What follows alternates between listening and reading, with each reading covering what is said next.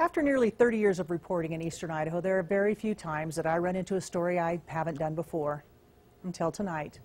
I've never done this story before. Introducing the Pee Pocket, a simple cardboard biodegradable device that allows you to urinate standing up. He's a heart surgeon by day. I'd love to operate and take care of patients. He's an inventor by night. But this was something that was, again, born out of necessity, and then it's kind of just as cannonballed and kind of just taken off. Dr. Jacob DeLaRosa of Portneuf Medical Center has invented the Pee Pocket. He took his daughter in a public restroom once and was appalled by the filth, and he wouldn't let her sit down. He figured there had to be a better way. You put your hand inside to be able to pop it open, and then right here is the Pee Pocket. And this is it. So it kind of, it looks like, well, it's not a big deal. But actually was a lot of thinking, a lot of time and engineering and doing it.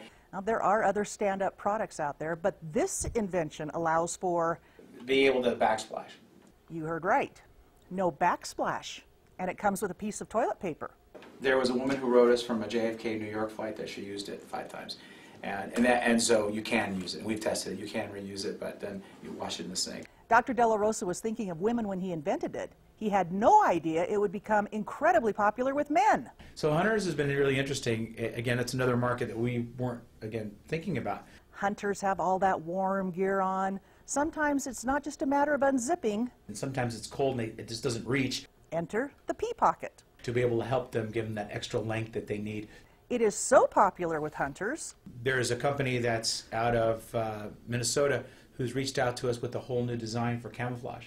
And they want to do some camouflage ones. But most importantly, the Pee Pocket is proving successful in the medical field for people that can't sit down on the toilet. Be it age or a broken leg with a cast or a broken hip, this is proving to be a real game changer in the nursing home industry. It's even approved by germaphobes and suggested as a top 10 purchase on their website. So that's a whole nother realm, and again, of the germaphobes that are out there.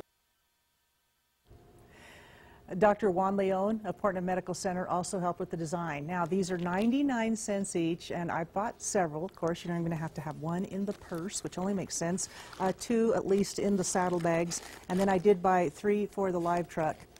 Why the live truck? Well, if you've ever covered a range fire for 10 hours on the desert, you wouldn't have to ask. If you'd like to learn more, go to our website.